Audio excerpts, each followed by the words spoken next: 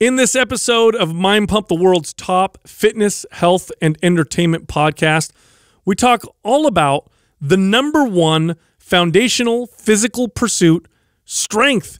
Strength is one of the most important things you can focus on when you're working out in the gym. Doesn't matter what your goal is, if you're trying to burn body fat, if you're trying to build muscle, sculpt your body. If your strength is going up, that means good news. It's objective. It means things are working. So in this episode, we give you the 8 ways that you can boost your strength fast. We talk about everything from priming to programming, mobility. We talk about food. We talk about exercises and which ones to do. We talk about how to change the resistance. We talk about training to failure. I mean, we go through all of it, break it down for you. If you listen to this episode and you apply what we talk about, you will get stronger. Now, this episode is brought to you by our sponsor, Four Sigmatic. Now, Four Sigmatic is a fascinating company. They specialize in medicinal adaptogenic mushrooms. What are those things? Well, these are mushrooms that have been used for thousands of years that help your body adapt to stress. In other words, taking some of these products may help your body adapt to strength training. It may help you improve your stamina and your endurance. Now, one of my favorite products from Four Sigmatic is cordyceps. I love taking cordyceps before my workouts, especially before my long and arduous workouts. I have more stamina. I get much better pumps. Studies show that cordyceps improves ATP production in muscles. ATP is one of the main sources of muscle energy, but they have lots of other products. Lion's mane, for example, is a mushroom that helps with cognitive function. So if you're somebody that likes to be smart and sharp, you can try lion's mane. Now, Four Sigmatic is special because they have a dual extraction process, meaning you get all of the awesome stuff from each of the products and not just a little bit because they use either hot or cold. With Four Sigmatic, they extract everything 2 different ways. I think they're the only company that does that. And because you listen to Mind Pump, you get 15% off any of their products. So listen in. Go to foursigmatic.com. That's FOURSIGMATIC.com /Mind Pump. Use the code MindPump at checkout for 15% off. Also, this month, MAPS HIT is 50% off. So HIT stands for High Intensity Interval Training. This is a fat-burning program, ladies and gentlemen. This program was designed to burn the maximum amount of body fat in a short period of time. Now, it is advanced, so it's not for beginners, and you should not be following this program all the time. It's a 6-week program, 6 weeks, burn lots of body fat, lots of calories. After that, phase out and do another MAPS program. Anyhow, it's half off. So here's how you get the discount. Just go to mapshit.com. That's MAPSHIIT.com and use the code HIT50. That's HIIT50, no space, for the discount. What do you guys think is one of the most important metrics that you can measure I'll tell you, Sal. Strength, duh. Wow, good job, Justin. I know. Well, you got to hijack that, dude. Yeah. It's because, it's obvious. Yeah, it's true. Strength. I think if you're training, when you're training a client, it's the one thing that if it improves, it's almost always a good sign. And if it improves and you're getting leaner, if you're trying to build muscle, if you're trying to improve mobility, whatever the goal is, if you're stronger in a real way. What I mean by real is you're not like cheating to lift more weight or using, a weight belt. All of a sudden now you can lift more weight, but you're actually legitimately stronger. That's always good news. Yeah, things are working. It's not bias either, right? When you subjective, and when you look at things like the scale and the mirror, which we've talked about this on the show ad nauseum. I mean, it's one of the worst things that you can do as a trainer, as a coach, is to utilize that as your main guiding tool for a client, is looking at the scale or looking at the mirror, because there's too many variables that come into play and that can mess with somebody's head.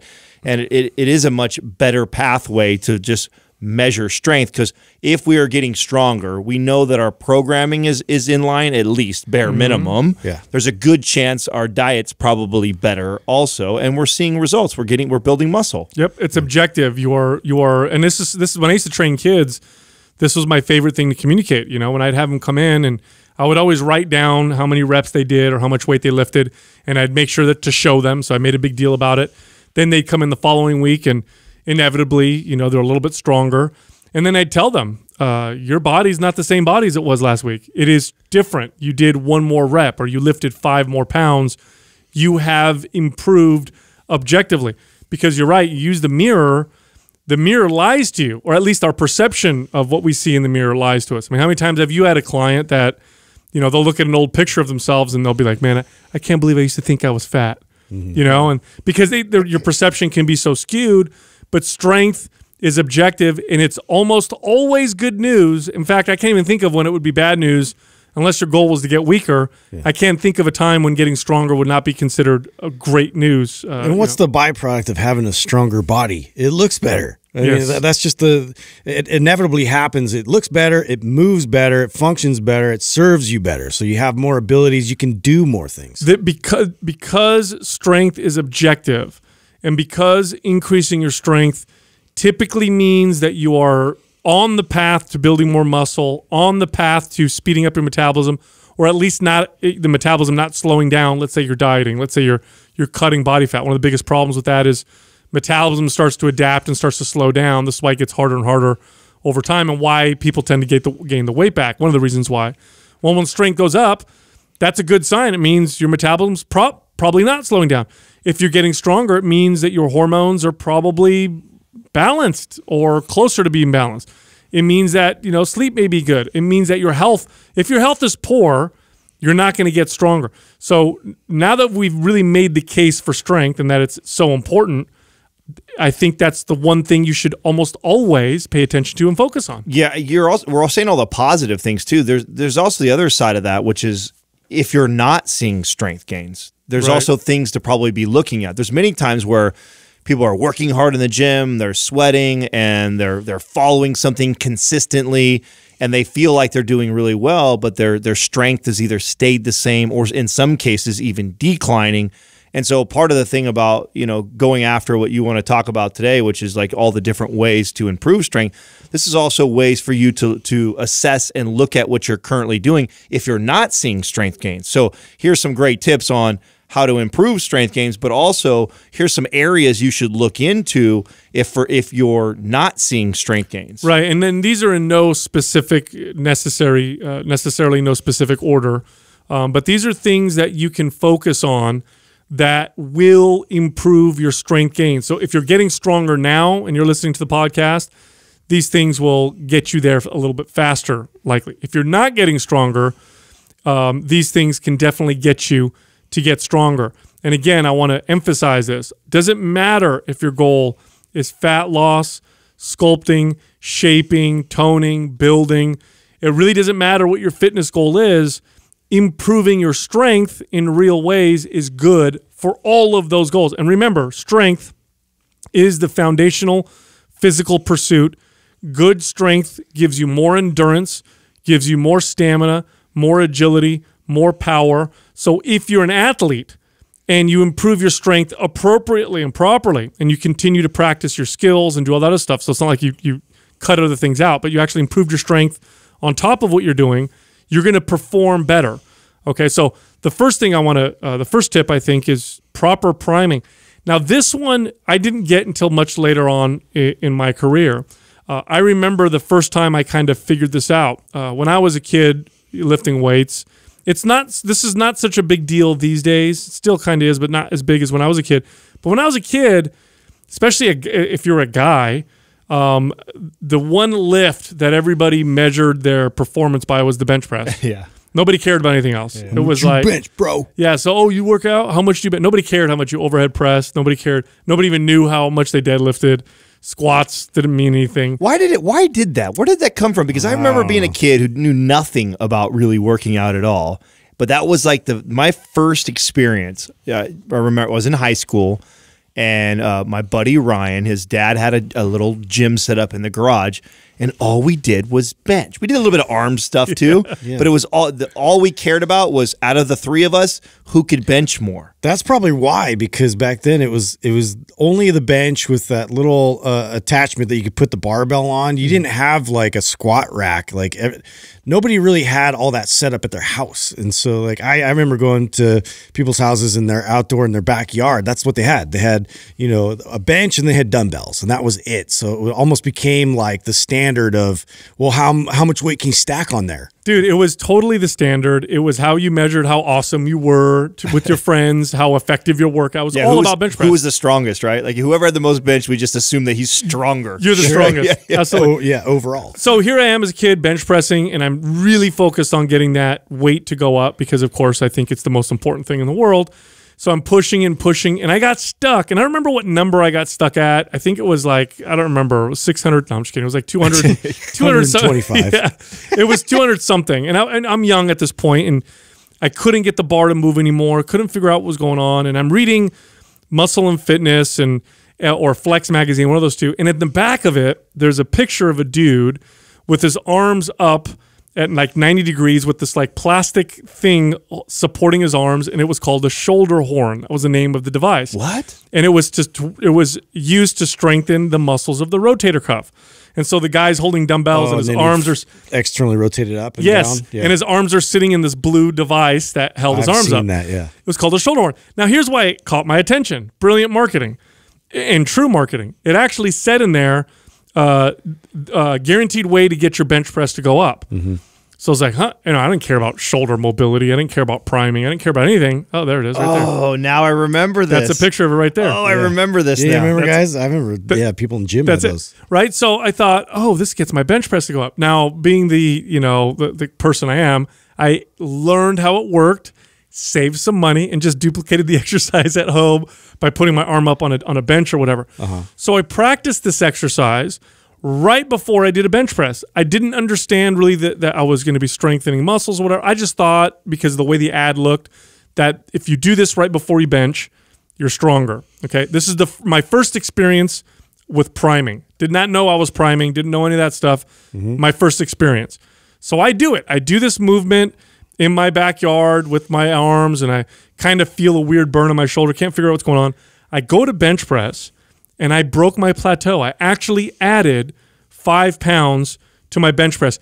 Simply from doing that, was totally blown away. That became a trick that I would use as a trainer later on. When clients would come in and want to increase their bench, I'd have them prime the rotator cuff.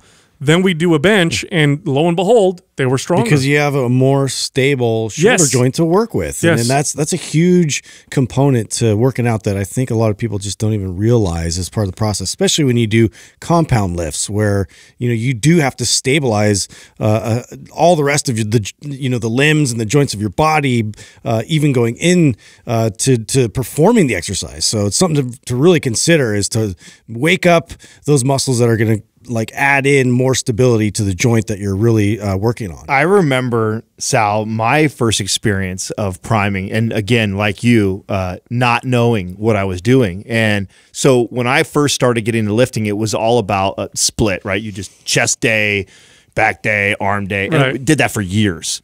And one day, my buddy, and he must have been reading one of the popular magazines, and he says, let's combine these muscle groups together, and let's do chest and back together. And we started with back. Now, in theory, I'm thinking, okay, I was used to doing just chest all by itself. I'm now going to exercise my back first. I'm going to be sweaty and tired a little bit. So when I get to chest, I'm probably not going to be very strong. And so in my head, I was already working up to be prepared for that. But I had one of the best bench days I ever had in my life because we did back first. Now, as a kid, it just didn't compute to me. I didn't understand it. Now, later on, I get what I did. What ended up happening was I primed all my back muscles. I got them in a position that hold my shoulder girdle in the correct position so I would bench with better form and technique. And as a result of that, I had one of my best chest lifts I've ever had in my life. Yes, and now you may be wondering, how is that possible? Did you build more muscle in that short period of time?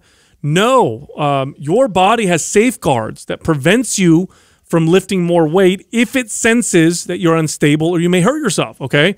If I put knee wraps on my knees before I squat, I am going to squat 10 to 15 more pounds than without the knee wraps. Now, why? What are the knee wraps doing? Now, there's a little bit of spring that the knee wraps provide, but is it adding 15 pounds to my squat? No. What it's doing is it's sending a signal to my body, my central nervous system, which communicates to my muscles that says it's a little safer to exert more power. More supported. That's right. So proper priming before your workout. And by the way, this is an important point to make with priming, it needs to be individualized. Now, I just so happened to prime my rotator cuff, which is what I needed. You know, Adam just so happened to prime his back before benching, which is just exactly what he needed. You have to prime your body appropriately. But if you do it, you're going to exert more strength and power. Now, how does that translate into real strength and power later on? Well, now you're lifting better. You're going to build more muscle. You use more tension, and you get better results. Proper priming is a very, very fast and easy way to lift more weight. I look at it as a leak. This is somewhere in your body in the kinetic chain where there's a leak of potential performance. So if my joint is just a little bit unstable and that's sending feedback immediately to my body, I am not going to be able to utilize that amount of force that I can generate. And so the more I can then provide that feedback and really get access to more stability in that joint, it's going to send that back. I'm going to be able to unleash a lot more force to output, which then again that translates to strength. And I know this is a little bit more on the physics end of it, but if people could realize that you can generate a lot of force, it's just a matter of how you distribute it and how effectively I can stabilize my body to use it. Oh, totally. I mean, you fire a bullet down a gun. If there's a hole in the barrel, that gun ain't going to go as fast because the energy is going to get dispersed somewhere else. So priming makes a huge difference. The next one, I'll tell another story to illustrate this next one, which has to do with your programming. Change up your programming. Now, when I was younger, again, I'm reading the magazines. I'm reading the mass building tips and Flex magazine. I'm reading how to gain maximum size and Ironman. And all of them say lift weights for low reps. All of them. 6 reps, 5 reps, heavy weight. That's the only way to build mass. Now, I'm a skinny kid. I'm a hard gainer, right? I'm the classic ectomorph. And all I wanted to do was gain size. I could care less about six-pack abs. I could care less about definition in my body. I wanted size. So I didn't do anything other than what the magazine said would build size in my body, which was super low reps, heavy, heavy, heavy weight. Now, doing this after a while, it just stopped working. Nothing was working anymore. Now I blame my genetics. I thought it was my genes. I thought to myself, oh, this is because I'm just naturally skinny and I don't respond like everyone else.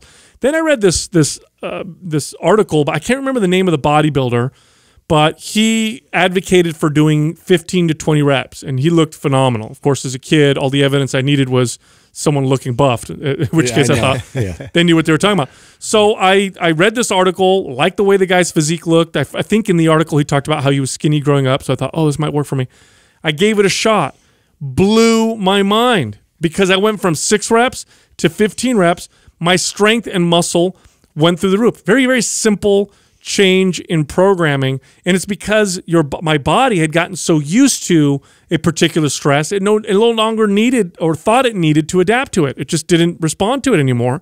So I changed the stress, changed the stimulus, and my body changed. And it was all about changing my exercise programming. I remember learning that lesson with like every part too, like everything from tempo to rest periods to and I think it took almost all of those before it like came full circle for me that like, oh, I get it. This is because each time as a young kid, it was like I had the exact same story as you. Yeah. I was, following all the lift heavy weight to build muscle. I'd been training in the 6 rep range for like 2-3 years straight. Some big buff trainer guy tells me to lift 15 reps. I do it. It blows my mind. I get all these strength gains. I pack on some muscle. So then I'm convinced it's the high reps, right? That's the answer. Yeah. So it took me a few times of like changing all those variables within my programming to realize like, oh, the real answer is I need to be consistently moving my programming around and not allowing my body to get too adapted to this same exact way of lifting for too long. And so that is definitely one of those paradigm-shattering moments in my fitness career of piecing all that together. And this, even though we put this as number 2, this tends to be one of the go-to things when somebody has got a hard plateau and they come to me and they're like, Adam, I'm being consistent, I'm doing this, I'm doing that, and they seem to be doing a lot of the right things. One of the first things that I always just, switch their programming up. I ask, what are you currently doing right now? And then to show them the greatest change, I typically take them on the other end of the spectrum, wherever they may be, whether they be somebody who leans more towards the, high rep, super setting, low rest period type of person, or they're on the other end of the spectrum, like I was, 3-minute rest periods, 6 reps and really heavy. I normally like to send them on the other end of the spectrum. That normally shows them like, whoa, what a change that can be. Now, programming represents all of the things that make up your workout. So Adam named a bunch of them, right? The tempo. So how fast or slow you lift the weight, how many reps you do. We talked about that one. How many sets that you do, the exercises that you do, the exercise order that you do, the body parts that you work together, what days you work out. You can even change the time of day of your workout. And that's a small factor, but believe it or not, sometimes just changing that gets things to move a little bit. The reason why we have, by the way, so many different MAPS programs, although each one of them has a particular avatar, like this person's interested in athletic performance, this person's interested in bodybuilding, whatever. The reality is most of you will get great results if you go through all of them. And the reason why you get the best results long-term, I'm talking about long-term, the reason why you get the best results long-term going through all of them, because all of them change your programming. They all get your body to move forward by using different stimulus each time. So changing your program, if you're stuck at a plateau with your strength, sometimes all you need to do is change up one or two things in your exercise programming, and then you start to see things move again. And to add to that point, a mistake that I think I made for a long time is, okay, all this came together for me, and then I became the guy who showed up at the gym and just changed it up every day, all the time. Yeah. So no structure, right? With no real structure or rhyme or reason. Just in fact, the rhyme or reason behind it was, I'll never duplicate the same workout. I want my body to constantly be guessing, right? And the muscle confusion idea, and it's not that is bad. It's just less ideal, and it's not very methodical. You'd be far better off with being more structured about how you change your routine. So I know there's people that are, and the reason why I want to make that point is because I know there's people listening that are probably like me, where they're like, oh, I always change up my programming. I'm always, just yesterday I did high reps and I did this, and today I'm doing this. And so in their head, okay, they're changing their exercises, they're changing all these things up, but they're not doing it in any sort of order, and it's really tough to measure and track your results that you're getting from the change. No, specificity still applies. And I mean, this is something that can't be ignored. And this is something that the body responds according to the amount of stimulus that it's trying to understand. It's trying to learn this language, this way to move to effectively produce what you're trying to get out of it. And so you have to allow for enough time for your body really to respond and react. And then you look about staying ahead of the plateau that's inevitably going to occur once you start to fully adapt to that. Yeah, you got to have a program before you can change it, in other words. So the next one, this one is funny. It's a lot of times people don't think about how mobility affects their strength. When they think mobility, people think flexibility, lack of pain. But the reality is better mobility makes it so that you can lift more weight. It makes it so that you're much stronger. So it's like rolling on a skateboard with nice greased up polyurethane wheels versus rolling on a skateboard like one of those old school ones with metal wheels and it gets stuck on the little rocks. You're gonna go faster with the skateboard that's got the oiled up polyurethane wheels that don't stop when they hit a rock and they just go real smooth. Mobility, or good mobility, allows you to generate that smooth force. It allows you to go through your squat. Your body doesn't pick up, uh-oh, pain signal, uh-oh, we need to kind of reduce strength here because there's a little bit of danger, uh-oh, we're unstable. Think about it this way. When you're lifting something up in a straight line, if your body moves one way or another too much, now you're exerting force trying to control that weight. Good mobility gives you the best possible way to exert that force, and that turns into real gains, real strength. Well, not only that, it's also increased range of motion, right? That's just like comparing it to a golf swing or a baseball swing. What do you think is going to be better for distance on hitting a ball if you have a half swing or a full swing? Right. Think of it like that. And it's not that you can't hit a ball forward and actually make progress with a half swing. Yeah, sure you can, but you're not maximizing your benefits by increasing your mobility. you're increasing your range of motion, which then will increase your strength. Well, also, like, these exercises have a very specific technique where, you want to place your body in specific angles to give you optimal force output. And so to be able to produce that, you have to have the mobility, the familiarity in that position to where you can now have access to strength in that range of motion. And I think with mobility, a lot of people do get that confused a lot with flexibility, but what we're talking about is access to strength in an extended range of motion. So this, to me, should have been number 2, just because it's hand in hand with stability, mobility and stability. I mean, that's like the two share similar qualities, but also like are equally important in terms of being able to provide proper technique and then stabilize that technique as you're going through it. Right. And you guys are talking about, we're talking about strength right now, right? We're not just talking about how much weight you can lift. We're also talking about how broad that strength range is. So what I mean by that is, which person has better strength? The person that can half squat 300 pounds or the person that can full squat 300 pounds, right? You want a broad range of strength. When the person who can full squat 300 pounds adds 50 pounds to a squat, he or she is going to build more muscle than the person that adds 50 pounds to the half squat, because that 50 pounds that they've added is over a larger range of motion. That broad range strength is what produces the best results. Improving your mobility improves all of that.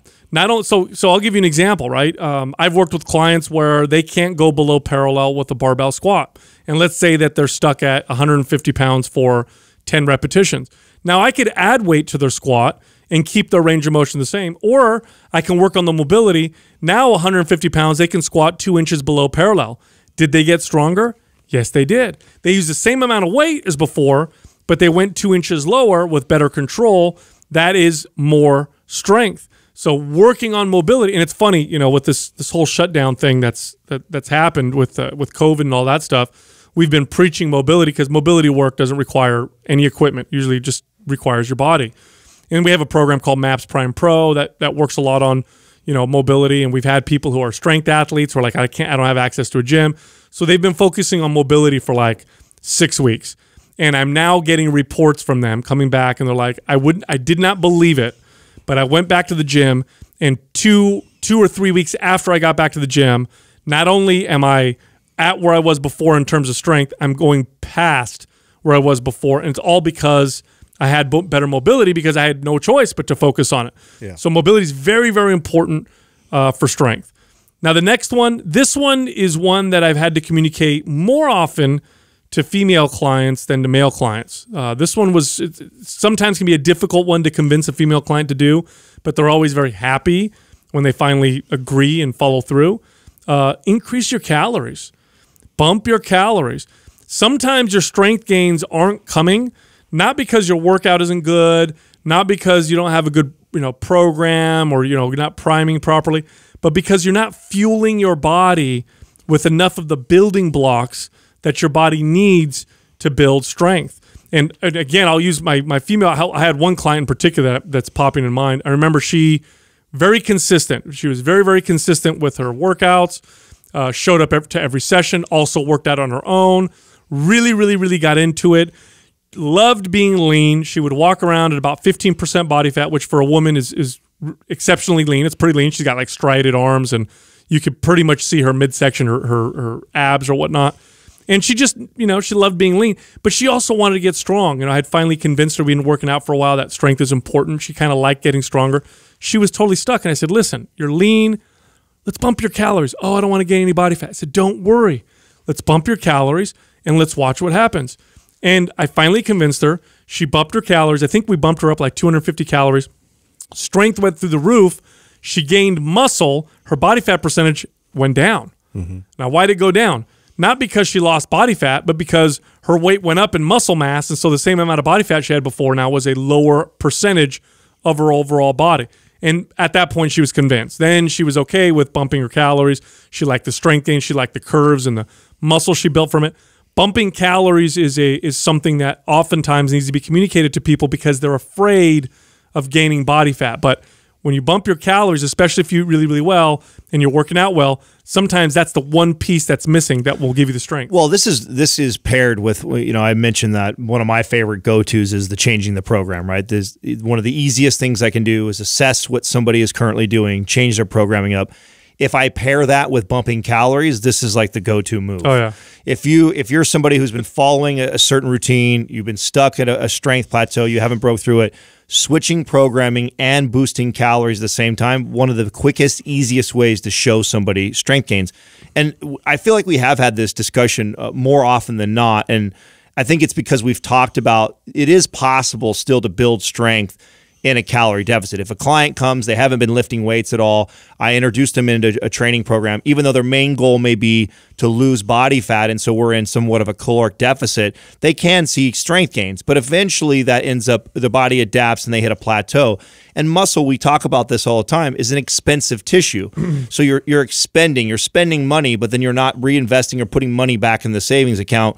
And that's what you need to do in order sometimes to see the strength continue to go up, is simply just bumping the calories. And it doesn't take a lot, just evaluate where you currently are and give yourself a boost, or do like what we encourage people to do a lot, which are these mini cuts and mini bulks. Just run a calorie surplus for 2 or 3 weeks while also changing up your programming at the same time. And more often than not, you'll see a nice surge in strength just from those two things alone. Totally. Now, the next one is also very important. And this one, it took me a while to really figure this out. I used to always think, growing up, and probably I'd say at least the first half of my career as a personal trainer, I thought strength was just brute muscle force. I thought big muscles, generate more force, and that's what makes you stronger. I had no idea that strength was as much of a skill as it was just having bigger muscles. Now, it's funny because I learned this lesson, or I didn't learn this lesson, but I observed this over and over and over again with my dad. My dad, he's not a huge guy, physically very, very strong, and I would go to work with him in the summer as a kid. And he would, for fun, at lunchtime, he'd do things like he'd lift up a sledgehammer, one-handed with the extended at the handle, or he'd do these things with shovels, and I'd try them out, and I couldn't figure out what was going on. Why can't I do this? I lift weights. I think I can lift more than my dad. Why can't I do this? And it didn't occur to me that he had the skill of doing those things because he'd practiced them so often. Sometimes, especially if you want to get specifically stronger in a lift, especially if you just want to get stronger in like bench press, squat, and deadlift, maybe you're a power lifter, just performing those things better will make you stronger. And the way you do that, the best way to do that is to practice them often, practice them frequently. I had a trainer that worked for me once who I would see him do this in between clients sometimes. He'd train a client, and then, client would be gone. He'd have 10 minutes. He'd load the bar up with 2 or 3 plates, and he'd do like 5 reps on the bench. He'd put it up, and then he'd go train a client. He'd do this throughout the whole day, and I remember thinking, what a waste of time. He's not like working out hard. He's not getting a good pump or a good sweat. But yet this dude's bench was like through the roof. Yeah. And he told me, you got to just practice the lifts. So when you do this, you don't want to do this with I'll give you another example. You want to get good at pull-ups, practice doing 1 or 2 pull-ups, a few times a day. Let's say you can only do 5 pull-ups. Don't do 5 pull-ups every time. Do 1 or 2. Just practice it throughout the day. Watch what happens. That frequent practice of the exercise gets you so good at it that you get stronger at that particular lift. Yeah, I remember being in the gym, and I consider myself pretty strong. And I've worked on barbell training pretty much my entire sports career, and coming into a gym where they're lifting with kettlebells. And this is like the first time that I really started to pay attention to how different that was, how different of a load that was going to overhead press. Because one of my friends could press like 115-pound kettlebell, and I'm like, well, he's not like that much stronger than me at any other lift. Like, I'm actually stronger than him at bench press. I'm stronger than him at overhead press, with the barbell. But it just baffled me. I just couldn't wrap my brain around why I was having such a hard time lifting, this object that felt like just a lead cannonball. And it literally just amounted to the amount of times that I had to practice that specific lift and my body to respond accordingly, stabilize, my joint and perform it correctly to where then I started to feel really capable, and my body felt comfortable, pressing that weight. And before you know it, a couple months later, I could then attempt the same amount of weight, and it was just a matter of time. So yeah, it really amounts to the amount of times that you put effort and concentration and practice around these techniques. It seems silly to me how long this one came for me. Like, it took a long time before I pieced it. And the reason why it seems silly to me is because, like Justin, I played sports a lot growing up, and there was tons of examples of this around me in sports. Right. I would never think that shooting a basketball for 2 hours one day is better than me shooting a basketball for 20 or 30 minutes every single day or every other day is good. Or, I wouldn't go swing a bat as hard as I possibly can for 1 hour and then not do it again for another week before I do it, and to think I would make great improvements on that. So why is it so different? I think I just separated exercise from like skilled type sports, but yet bench, squat, deadlift, overhead, these are high skill movements, just like these athletic movements that I would practice in sports all the time to get good at it. Or like the analogy I think, Sal, you've used before with language. We would never try and learn and cram a language in one sitting. You would be far better off in breaking it up in doses and becoming more frequent with it. And that's how the body learns. And all of that ends up contributing into your performance inside the gym. So it baffles me how long this took me to really realize this. But boy, was this a game changer when I started to stop. And for me, it was like squatting. Like, I dreaded leg day, but part of why I dreaded leg day, because leg day was an hour and a half workout in the gym that I just hammered the shit out of myself. And then I wouldn't have any desire to want to do it again because I'd be sore all week long, and I was almost threw up in that workout. And so I never really got that much better at squatting until I pulled the load off, I reduced the volume significantly, I reduced the intensity, and then I started to just approach it like, hey, you know what? I'm going to try and get good at squatting. Forget the weight, forget trying to be the strongest guy in the gym or trying to pack on a ton of muscle. Let me first just see if I can get good at this movement, and then I could start to apply the weight and the training. Yeah, you ever see, it's a massive stark difference for me to see somebody that's going through an exercise like a squat and it looks effortless versus somebody who's like really trying to struggle and keep everything together. And, you just see immediately where there's a performance loss, and technique is so much of a higher importance than people realize. And this is why you see like Olympic lifting, why some of the best in the world, it looks like they just threw the weight up there and they barely even struggled through it. It's because they've mastered that technique at such a high level. It's a skill. Look, it's the old man strength. This is what old man strength is. When you got your 50-year-old, dad wrestling his 18-year-old son. They're both the same body weight, but for whatever reason, 50-year-old dad is manhandling him and he can't figure it out, and they call it old man strength. Well, it's because he's been in that body a lot longer. It's just got more skill. It knows a lot more than you. Exactly. So practice frequently some of these main lifts to improve your strength in them. Now, when you're practicing them frequently, that also means you have to reduce the intensity a little bit. You can't hammer these exercises every single day. That'll cause you to overtrain. Now, the next one, this one was something that I didn't apply until probably 7 years ago, so much later into my lifting career. This one I learned from some of the best power lifters in the world. It's variable resistance. I never understood this before. I saw pictures of lifters with chains attached to the bar, and I thought it was just, I thought they were just trying to look cool. Like, oh, they got chains on it, so it looks real tough. Good for videos. No, I didn't pay attention. I didn't really think about it. I would just see a picture, and I didn't really care. I didn't understand the strength curve when I saw that. I didn't get it. I didn't even think about it, right? Anyway, I don't know, 7 or 8 years ago, I'm going through, I think it was Powerlifting USA or something like that, and I was watching lifters use resistance bands, and I thought, bands?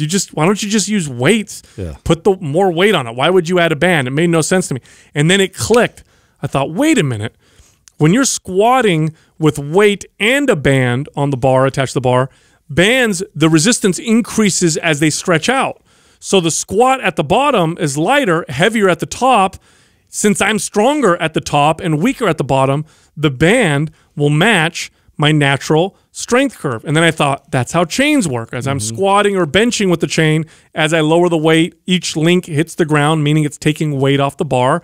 And as I lift, each link comes off the ground, meaning I'm adding weight to the bar, and it's matching my natural strength curve. We all have this, right? When you're doing an overhead press, you're probably weakest at the bottom, strongest at the top, same thing with a squat or whatever. Variable resistance trains you within your strength curve, because oftentimes you're limited by the weakest part of that lift. If your max squat is 300 pounds, it's not because your body can only lift 300 pounds throughout the whole squat. It's because at the weakest part of your squat, that's the most you can lift. And you know this. You get down in a squat and you struggle. Then you move up past the point and then you come up a little easier. What if you could stress the stronger parts with more weight and the harder parts with lighter weight, so that you give your body you work with your body's strength curve? That's variable resistance. It's a very, very powerful tool. It's the reason why some powerlifting, West Side Barbell became so dominant in strength sports. This is one of the main reasons right here. There is an order for me personally of how I apply these 8 different techniques and tips that we're giving right now. This is one I love to use for my advanced people. Definitely. Somebody who understands programming really well. They're eating in a calorie surplus. They've addressed priming. They've done a lot of these things, and yet they've been lifting for a long time and have been stuck in this same strength. I love using tools like chains and bands for the advanced lifter. It seems like the proper order of operation for me as a coach and as a trainer. I want to address the ones that we've talked about first, because I think those are bigger rocks. Yeah, those are major movers. But then this is great for my advanced lifters that have never utilized a tool like this. And we get questions a lot. What do you guys think about chains? What do you guys think about bands? And this is it. Here's your answer. I think they're incredible. They're incredible tools. It's not just to look cool while you're lifting. It's a great way to break through a plateau if you've been stuck at the same strength area for a while now, or even decreasing, is to use a tool like this. But again, I'm going to reiterate, I think it's important that you address a lot of the ones that we did first and we just talked about before you move on to this one. Yeah, now chains are a little bit more stressful in the body with bands. That's my own personal experience. But both of them have their own value. So I like using both of them quite a bit. Adam's 100% right, though. It is more of an advanced technique, because if your strength isn't going up and you're advanced, that's when you need to kind of get a little bit more creative to get, it's harder to get someone to go from a 300 to 350 pound squat than it is to get someone to go from 100 to 150. So sometimes that variable resistance can definitely do the trick. Now the next one, this one right here was controversial when we first started Mind Pump. It's not as controversial today, and I think it's because studies now are supporting what we've learned through decades of training clients. Lifting to failure oftentimes results in less strength gains, oftentimes results in slower progress. This one took me forever. It's not, this isn't an automatic thought for me, growing up working out. I always thought the harder I worked out, the better. Yeah. It just wasn't intuitive. What do you mean? Don't work out as hard and I'll get better results. That makes no sense. This one always deprogram this. Yeah, this one fires up all the fitness junkies too. Oh yeah, because there's a lot of research to support some of the benefits of going to failure. And your point I know you're making right now is not to discredit that it doesn't have value and doesn't have a place. It just happens to be, in my opinion, and I think you guys agree, one of the most abused tools towards building strength. So abused that it ends up hurting most people that are trying to utilize it. Much like myself as a trainer. I mean, as a trainer and a kid that was lifting for a long time, because I read the same studies that supported, oh, wow, training to failure can help increase strength gains. So then what did I do? Every exercise, every set, every workout, calling over a spotter to take it to failure and hammering every muscle, every single workout. And that ended up resulting in harder plateaus. Oh, yeah. Just stopping my sets short of failure, I added so much weight to the bar. This was in my 30s. It took me that long to figure this out. Stopping, and I did this because I read old school muscle building books. I mean, these are books from like 1901, 1906, 1920 something. These are books. This is before steroids, right? Before creatine. And one thing I noticed with all these old-time strongmen was all of them said the same thing. They all said, don't lift. They didn't use the word to failure. They said, don't lift to maximum fatigue. Always stop when you think you could do a few more. And I noticed all these books said the same thing. And I looked at these guys. I'm like, man, you know, like somebody, who was it? Eugene Sandow. He did a one-arm bench press with 350 pounds. The guy was 185 pounds. That's incredible strength. So I said, let me give this a shot. I'm not going to failure for the next couple of weeks. What's the worst that can happen, right? If I start to lose some gains, and I'll just go to failure again and get them back. Instantly got stronger. Instantly. Literally, I stopped my sets about 2 reps before failure, and right away I saw strength gains in all my major lifts. And till this day, I go to failure maybe, if I'm feeling really good, once a week. Usually twice a month. That's about as much a failure as I go. Yeah, and it's not saying to be complacent and to just, you know, lift weights that aren't really going to challenge you. And I think this is also a misconception. You know, I still get a lot in terms of like not trying to put maximal effort into my lifts and in the gym. There's a place for that. There's this whole balance and relationship between optimizing, adapting. I want to put enough stress and stimulus so that my body now has to respond to this environment that's going to, you know, create this opportunity for growth. And so like that's really what we're playing with to maximize our time in the gym and our training sessions, is to find that optimal dose. And, you know, once you start getting in that frame of mind, it's going to take your training to ultimately all new heights and get you away from this trap of just hammering your body till ultimate, you know, fatigue, and then you're just trying to recover from that forever. A lot of these variables pair really well together too. So when I think of teaching somebody about the benefits of not training to failure, I also like to teach the same lesson about frequency. Because typically the person who likes to go to train to failure every workout, or when they're done with it, whatever muscle group they're doing, they're also the same people that can't run back the next day or 2 days later and train that muscle group again because it's so sore from that workout.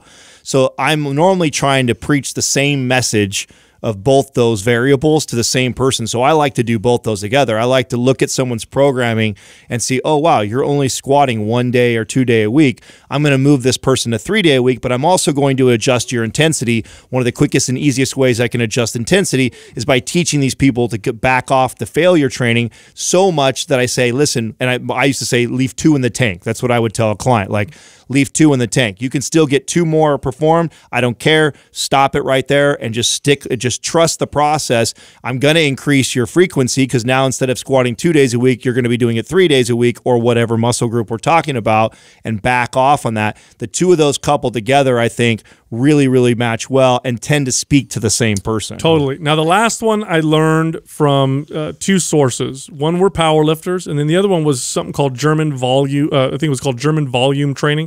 You guys ever hear that? GVT? Yeah. So I read an article in one of the muscle building magazines as a kid, and it was this article about something called German volume training, and they had a picture of this big German bodybuilder, so of course it must be effective, right?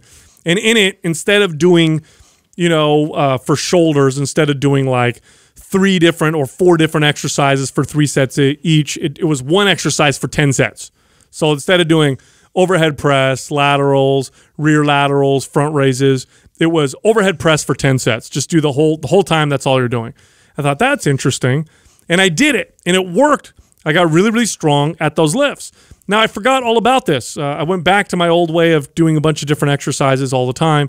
And then I started reading up on powerlifters. Powerlifters notoriously do very few exercises, but they do a lot of sets of those very few exercises.